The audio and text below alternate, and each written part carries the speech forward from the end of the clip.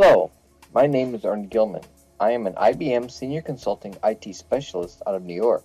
Today I'm going to give you a live demo of an exciting new OMEGAMON Navigator view. This new view provides best practices for monitoring z/OS networks and applications through OMEGAMON for Mainframe Networks. And best of all, customers do not have to build these views themselves, since they can be dynamically imported. This demo uses our IBM Demo MVS systems out of Austin, Texas. Let's start the demo, starting with the default view that you get when you bring up the Enterprise Portal. Here we see our Demo MVS system, and let's take a quick look at what it looks like by looking at the self-monitoring topology view. And here we'll see all the different LPARs in our environment. So let's maximize that and look at that. And here you see the Tivoli Enterprise Portal. That's what I'm connected into today. This is the management server, the TEMS, the hub TEMS in this case, and that's running on z/OS, and we have two other LPARs here, MVS3, MVS2, and MVS1. And so that's the environment that we're going to be running out of Austin, Texas. Okay. Now to start the demo, we're first need to take a look at our Navigator view, and the first thing we need to do is make sure that we can view it. So I'm logged on here. And if we look at the Navigator views, you can see if it wasn't on my list, I would have to go over to the available views and assign it. But as you can see it. So let's go ahead and switch to the Network Extended view. And this is the default view that you would get out of the box, with showing all the different LPARs and the IP stacks. And notice we highlight different air conditions such as discards, retransmissions. This could be possibly denial of service attack if some of these numbers are really high, or you have some congestion. And at the top, we're looking at the number of TCP/IP connections, which is the bar, and then I overlay that with the number of byte rates. And hopefully you would see some type of correlation between the two. Sometimes you might have a very high byte rate with just a few connections. And let's start off with a view that we've seen, a lot of customers have seen, in terms of problems in the environment, and this was one that you have an issue where you have bytes backing up, either inbound and outbound. Now, I've actually had a couple customers who this actually took the whole LPAR down. If the application starts receiving data, and let's say it doesn't wait for a response, for example, an application might be Connect Direct or NDM as it used to be called. Here we're seeing at the top two applications showing a large number of inbound buffers that are backing up to the application, but you can see the application is still running here. You see a byte rate. This might be a case where maybe I want a situation if it starts getting backed up in terms of gigabytes, and maybe even drop the connection. So that would be a case where I could protect the system. And you can see I've got also a whole bunch of bytes backing up with connections that are in closed wait. And so in those cases, these might be sitting around forever. These have been sitting around for a long time. So maybe I want to go ahead and just drop these and so forth. Now I can issue commands right from the interface. So I can just right click and do a ping, make sure I can look at these environments, see if it's responsive. And you can see I can just continue to issue those. I could do a trace route, look at the performance of this, see how many hops I'm going through. Sometimes I might have a firewall that prevents me from doing this. In this case, and if it gets really bad, I can go ahead and just drop the connection, which I'm not going to do in this case. But this would be authorized through a SAF call in this case. So let's look at, so this is actually a cross LPAR view showing me all connections across all LPARs that have bytes backing up, either inbound or outbound. So it's quite a valuable view that I would have here. Another interesting view that we've created out of the box is connections backlog or rejected. This is something that a customer at Bank of America discovered in terms of finding out connections were being rejected.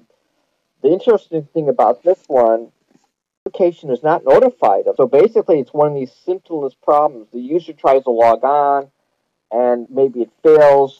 As you can see here, you've got the backlog limit, and this is typically set by the application itself, or TCP/IP profile can set that. And you can see, if you exceed that backlog limit, which is the number of queued connections, they'll start getting rejected. And you can see we had a couple connections on, in this case, OMEGAMON at this time, and then we had CICS rejections. We had more than we had 768 connections backed up, and we exceeded that by 32 connections got rejected also. That probably occurred at the IPL time. So again, you could have these were batch jobs. It could be a serious issue, which the batch jobs failed. Nobody knows why they failed. It could be that they all the logons occurred at once. Again, this is an important thing to monitor. And if you want to go ahead and you want to send it to somebody, you can just right click, export it, and then you can go ahead and the connection's being rejected. Say that. Look at my OS Express here. Look, if you look at the OS Express, you can see I have a little topology view that I created, so you can see how these things connected to the different L powers, and these are the OS Express ports, and you can see as I put my mouse over these, you see the little pop-ups of some of the statistics and bytes received, send, utilization, and so forth. And then if you prefer, you got the table views at the bottom, and you can see that again. You've got the discards occurring, and you also have with ZOS 112. If you expand that, you can actually see things like the different priority for the outbound. You can see that we see the hypersockets, and again, you can see if there's problems with things backing up in terms of what's going on, and also if do I have enough buffers dedicated for the OS Express. Again, these are the capabilities that I have that can help me manage my OS Express. I have the same type of thing for Enterprise Extender and HPR. Again, we've got a little topology for all the OS CP names. You can see I've got my little topology here, and then you can see I've got some congestion going on. This is ARB mode red, which can mean I've got some congestions at the other point. And here we've got discards occurring here. Some of the other things I can look at would be connections with high response times. Again, these are all cross LPAR views. And here you're seeing I've got some TN3270 connections here. You can see these are terms of tenths of seconds here. So you've got some of these are very high. And then in the same row, I could see, well, maybe it's high because I've got a lot of duplicate X occurring. I could have retries occurring and so forth. So I have everything here to figure out is it a networking error or not. And I put a little graph at the top here to see the response time, which is a line, and I overlaid that with duplicate X and retransmissions. And you can see if there's a correlation between the two. See, there's a high number of seconds retransmitted, so that might be a case. But the others look all right. And again, I can right-click on the connection, and I can do a trace route or ping. So I don't have to write it down. You can see it will go out and see the results. Let's look at something else I might have is maybe I want to go ahead and I want to look at someone calls up with an IP address.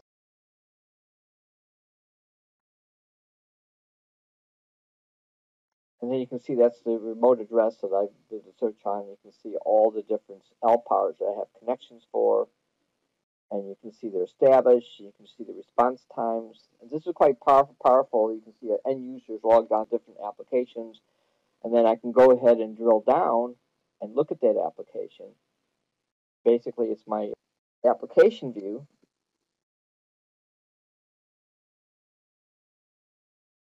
And here you see the number of listeners that are using here. And you notice I've got some connection rejections. I've got a couple active connections. And, let's go ahead and select one that might have some interesting data on it. Application here. Again, here's my listener, and you can see I've got two active connections, and there they are. My little topology view of showing the two connections. I can look at the last 10. If I have a net view and it's enabled, I'll show the last 10 connections for that application. And you can see, I can see that if there's a thrashing condition occurring or something like that, I would see that. This is for that application, and you can see different IP addresses that they're connected to. And then finally, at the bottom again, you've got the OMEGAMON for ZOS statistics. So you have maybe the problem is a problem at the endpoint. I've also got high TN3270 response times, and you can see this. One of the things that you have with the out-of-the-box views is we put filters on it to filter out connections that don't have any traffic on it. So I use my own filters in there so I can find I want to have some response time issues. And here you can see again the yellow is the average IP response time. The blue is the now response time. Typically, that's going to be the application versus the IP time. And then you have the buckets. This is the sliding windows similar to the old RTM buckets. You can see the number of times some of the responses, end user responses, are taking a long time. And of course, you've got if there's an active connection, then I can drill down from the TN3270 to the TCP/IP connection that it's going over, and again, you can go ahead and look at this and see if there's some issues with that, such as retries, retransmissions, and so forth. So in this case, I didn't have any. And then finally, I can look at my buffers. So basically, I can see if there's problems with DSA usage, or I've got problems with my buffer pools, the CSM storage, the TCP/IP buffers, and so forth. Normally, I would create some situations if this was a problem, but if I do suspect that, what I did, put all the L powers for all the buffer pools on one screen, and then you can go and see if any of them have issues. And then connection rate problems.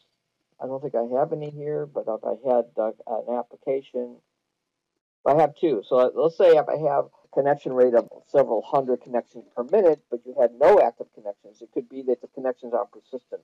This could indicate a poor application design where they should keep leaving the connection up rather than logging on, logging off, logging on, logging off for each query, for example, which can be a lot of overhead in some environments. The zombie, I don't think I have any because I just IP. Oh, I do have some.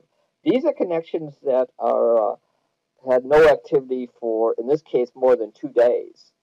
And you could filter these out. But again, they could be, they could be tying a problem. This would be a problem if you have a lot of these. If you've got thousands of the connections and they're sitting around, and the application's got a problem where they're not being dropped, maybe you need to investigate this further. I call these zombies, where basically connections are not being just sitting around with no activities. Okay, in some cases they're okay, but in many cases it's an issue, and you may want to go ahead and you just go in here. Maybe you want to go ahead and, like I said, you can just go ahead and drop these. Okay, or find out where these are located. Do an NS lookup maybe and find out where these are located. This one doesn't have any lookup. And then finally, I can look at the health of my Mainframe network and see if I've configured it correctly.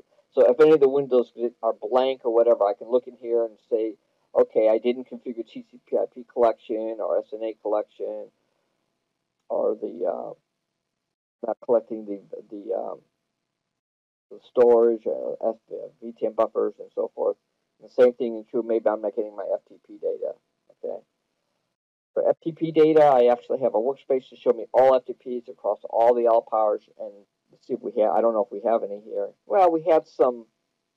As you can see here, I had an FTP that lasted so much time. Here's the last command issued, and you notice I'll show you the dataset name and the size of the file. And so you have a lot of information. If you had any active ones, they'll show up here. And you can see the logon failures, which is our common problem. Here you have a password. It's not valid, coming from different applications. It looks like it's on a regular basis. It's the same application over and over again. It could be a batch job that with a hard-coded FTP. And again, I can go ahead and maybe export that and send it to the owner to say, hey, you've got a problem with your password in your batch job. So that's the end of the demo. Again, you can Navigator view. I have a write-up on how to import these. Again, my name's Ernie Gilman. Thank you very much.